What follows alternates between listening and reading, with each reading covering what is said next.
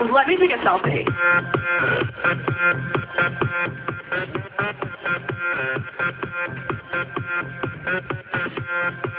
So I thought I would share with you a little clip from my boyfriend being funny.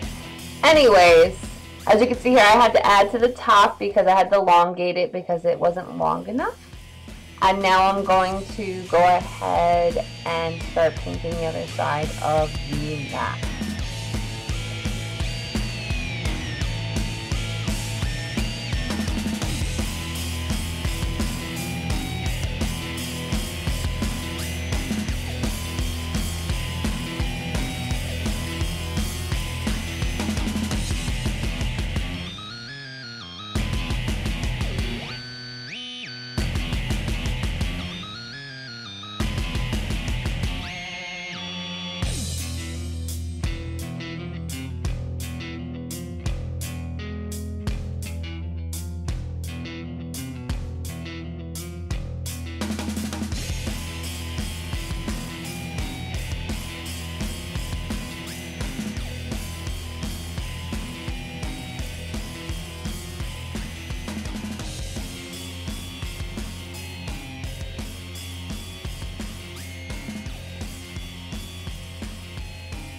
In these pictures, I had to add the detail and then slightly buff it out to make it look a little bit older and a little bit of not so perfect.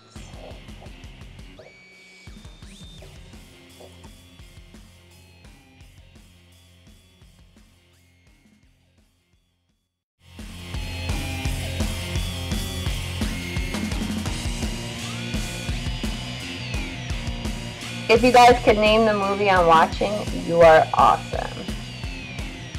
You'll hear a clip of it in this next video coming up right now. Well, how come you don't want to go? I just don't. Well, let's just wait and see. We're all gonna have a real good time. Okay, so you see where the staples are. Originally, that was hot glue that I had there, and I painted it to resemble staples. But trial and error, of course, I went and put the mask on him, and it stretched, and the glue popped right off. So I had to go ahead and replace with real nails, construction nails, with the help of my lovely boyfriend to achieve this look.